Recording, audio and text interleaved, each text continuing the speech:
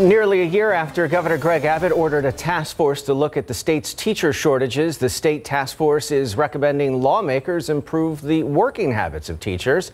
The current state task force is in charge of finding out why these shortages exist and what policy changes need to be made in order to retain teachers or make the certification process more flexible.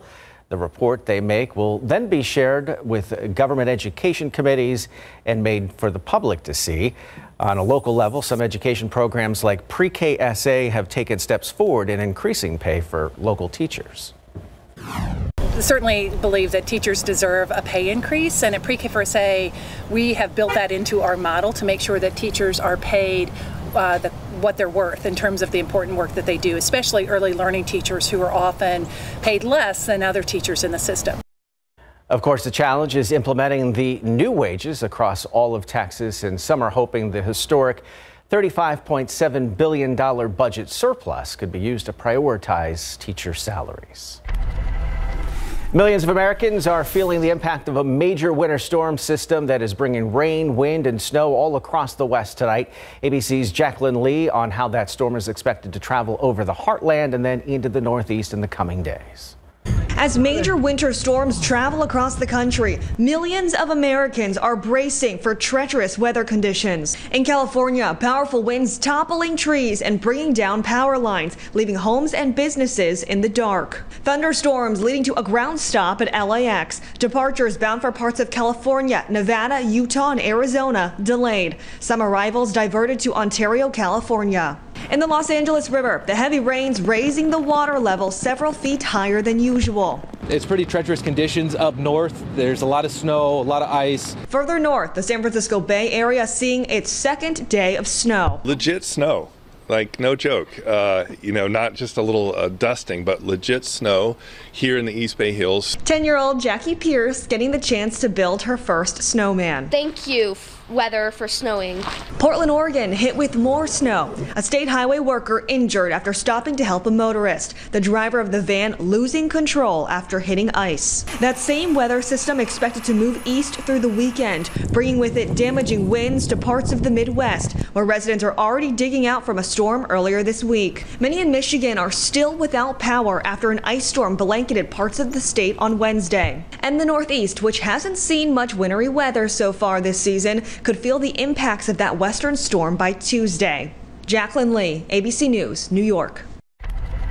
No snow or ice for us here in South Central Texas. Just scenes like this throughout the first half of the weekend. Plenty of cloud cover has been found throughout this Saturday, but we have managed to find just a few small peaks of some of that blue sky. Overall, expect more of the cloud cover to stick with us for any evening plans. In fact, we're going to start off tomorrow morning pretty gloomy out there. Could be a damp start in spots to our Sunday as some additional humidity works in. Patchy morning fog and drizzle certainly possible.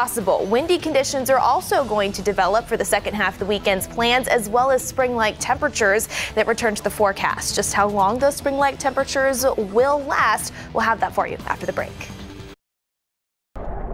Didn't feel or look very spring-like today, but Mia, all those warm, sunny days we had earlier this week, the spring blooms really popping all over the place around here. They really are. We've actually gotten some really good pictures in through KSAT Connect of some of those spring blooms across portions of South Central Texas. No really sun out there for us today, and really tomorrow for the most part, especially in the morning, we'll see more clouds. But I think tomorrow afternoon, some peaks of sunshine will be possible, and then full blown out sun does return Monday and into Tuesday of next week. The big story today, yes, has been the cloud cover. Temperatures, though, have been able to warm a bit more compared to where we topped off yesterday. Afternoon highs were in the low 60s here in San Antonio. This afternoon, upper 60s and low 70s across South Central Texas. 68 right now over at SA International, 64 up in Bernie, 68 in New Braunfels, stretching over to Converse, 73 in Pleasanton, and 71 in Devine this 5 p.m. hour. If you're stepping out for any Saturday evening plans, temperatures will will be cool out there. Low 60s transitioning to the upper 50s late tonight. And overall, those cloudy skies will stick with us. Now, we did find some areas of drizzle, a couple of sprinkles out there earlier this morning. But for the most part, this afternoon has been pretty dry. Not a whole lot out there on the radar, at least being detected. Maybe a few sprinkles approaching Highway 90 out there in the southwestern portions of Medina County. For the most part, while we could find a stray sprinkle or two later this evening, I think the better chance for finding some additional patches and pockets of drizzle develop arrives after midnight. As we head into the early morning hours of our Sunday, we are expecting more humidity to work its way back into south central Texas. So you can see here on your futurecast some additional areas of drizzle possible, especially by the time you're stepping out for any Sunday morning plans. Also, we are expected to find some areas of patchy fog out there, some of which could be dense in spots. So be sure to take it easy out there on the roadways first thing tomorrow morning. Overall, just kind of a damp start to the day. But as we head into Sunday afternoon, the cloud cover then expected to break up a little bit more and some more peaks of sunshine in the forecast. Temperature wise, it will be a muggy start Sunday morning. Low 60s here in San Antonio, around 73 through the lunchtime hour. And then the warming trend continues, about 10 degrees warmer tomorrow afternoon, currently expected compared to what we've seen out there earlier today. Overall daytime highs topping off in the upper 70s, low 80s, well above average for this time of year. 78 in Bulverde, 82 at Stinson, and 83 over in Sabinal. Something else I do think you'll notice tomorrow, some gusty winds, upwards of 25 to 30 miles per hour at times. Even gustier out in West Texas, so maybe a little bit of dust, not completely out of the question, transporting in by Monday. An isolated chance for a shower tomorrow night. Most of us stay dry. The big story next week, Tim, those warming temperatures with highs approaching the mid to even upper 80s by Wednesday. We are flirting with 90 by Wednesday. Yep. All right. Thank you, Mia. All right, basketball, high school girls basketball in particular, busy day for that. Yeah, it's one of the busiest days on the high school sports calendar, specifically in girls basketball. Today, they tried to claim their place in next week's state tournament. When we come back, we've got 3 teams heading for sure, plus the TMI boys, after their difficult loss last year in double overtime, they're bringing home the title. Got that too next.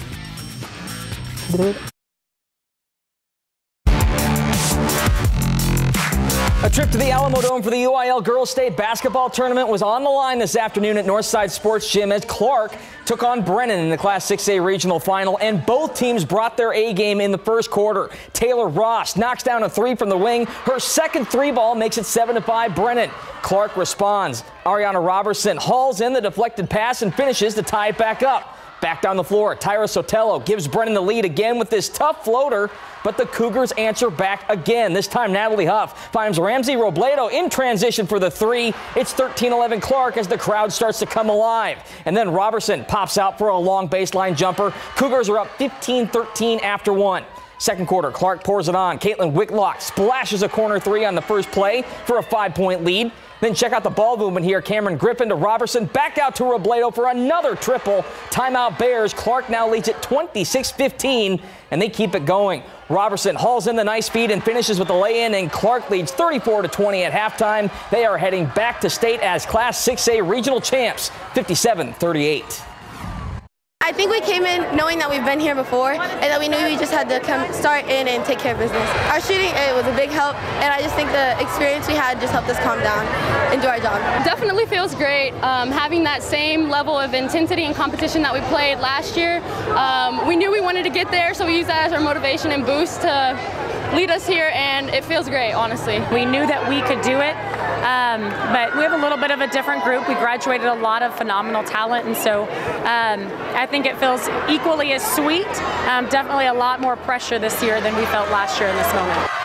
Clark will play in the Class 6A state semifinals next Friday night. In Class 5A, the Wagner girls look to punch their own tickets to state, taking on Liberty Hill at Littleton Gym, and the Thunderbirds put on a show. Alina Garza finds Savani Sancho wide open down court for the lay-in, and then a little later, Sancho strikes again, this time with a Euro step for another lay-in. Wagner's up 40-22 in the third quarter, and they keep it going. L.A. Sneed comes up with the steal on one end, pushes the pace to the other side, decides not to force a shot, kicks it back out to Anaya Bagley for 3. That was a good decision, and it makes it a 20-point game.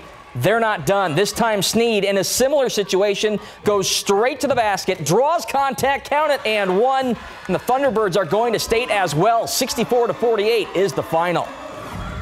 It's an amazing feeling knowing that we're actually going to Alamo Dome. Like, we've been working on this all year just to get to this point. How about it? I mean, I'm excited. I have all kind of emotions. The girls have worked their butt off since last year. Like, we started like right after the Johnson game last year. We had a team meeting and we did not want to have that feeling in the first round again like we had against Johnson, and they've been working their butt off since. Every day in the summertime, off season, preseason. We had a tough preseason just for this reason. Wagner will play in the Class 5A state semifinals this Thursday night at the Alamo Dome. Bernie will join them at state. The Greyhounds earned a slice of revenge and defeated Fredericksburg in the UIL Class 4A regional final this afternoon, 49-40. This marks Bernie's second appearance at state in the last 3 seasons. In Class 3A, Lytle almost knocked off Columbus, but ultimately came up short 62-59 in the Class 3A regional final. And lastly, D'Hanis fell in the Class 1A regional final to Netcha 68-34. In boys hoops, the defending Class 5A regional champs Bernie Champion punched their tickets to the third round yet again with a convincing 60-41 victory over Harlandale last night. The Chargers used an all-around team performance highlighted by 13 points from senior big man Braden Baum and 14 points from junior Charlie Georgilis. Team, the key word. Just our teamwork, all the days leading up to it. Really, everybody got in the gym early in the mornings, put in the work. We're communicating with one another on and off the court, talking about, towards the end you saw their trap, and we're really talking about how to get out of that trap. And as a team, it takes all of us to beat that type of defense. The Chargers will next face Alamo Heights in the regional quarterfinals this week. The Mules defeated Wagner 44-31 last night and held the Thunderbirds to just 4 points in the second half. Meanwhile, for the second straight season, the TMI boys had a chance to claim the TAPS 5A state title. This year, they're taking on St. Michael's Catholic at Robinson High School. Pick this one up final seconds of the first half. Kick out to Yashi McKenzie in the corner. That 3-ball gives the Panthers a 23-22 lead at the break. Second half, they find some separation. First, McKenzie tips the loose ball right to Kendrick DeLuna, who finishes with the lay-in, forcing a Crusaders timeout. TMI leads 31-26. Then, after the breather, Jalen Gardner comes up with the steal, gets it ahead to McKenzie, who finishes at the other end. McKenzie had a team-high 19 points, and the Panthers are state champs with a 53-46 victory. In college hoops, the top-seeded Trinity women's basketball team hosted TLU in the semifinals of the SCAC tournament. Bulldogs making this a game in the second quarter. Caleb Presley gets an open look, top of the arc, knocks it down to pull TLU within single digits. Tigers respond, though. Josie Napoli with a great bounce pass to Addie Putnam for the easy layup. Trinity's right back up by 13. The back-and-forth battle continues. Tanise Merrick working in the paint, gets it to go. But again, the Tigers have an answer. This time, Putnam finds Ashlyn Milton in the corner for 3. Trinity runs away with this one, 77-62, and will play for the SCAC title tomorrow at noon. The UTSA women's basketball team looked for their longest winning streak of the season this afternoon, hosting Florida International. Third quarter, Roadrunners rallying. Jordan Jenkins gets it to fall. Count it and one. 3-point play makes it a 1-point game. Then on the next possession, they strike again. Inbounds pass to Haley Atwood for a corner 3, and we're all tied up at 50 apiece. But the run's not done yet. Kira White with a perfect bounce pass to Jenkins for the lay-in to make it 54-52 UTSA. And then a little later, White calls her own number, knocks down the jumper, make it 3 in a row. The UTSA women win it 85-79. Coming up later tonight, Spurs back in action for the final leg of their rodeo road trip. 2 back-to-back games in Utah. First one had the highlights on the night beat. Busy day in the gym and on the court. Thank you, Andrew. You got it. Be right back.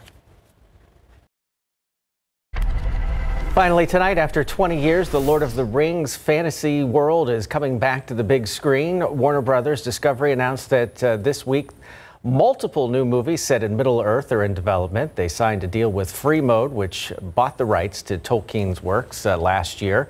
Warner Brothers Animation and its sister company New Line Cinema are already working on The Lord of the Rings, The War of the Rohirrim.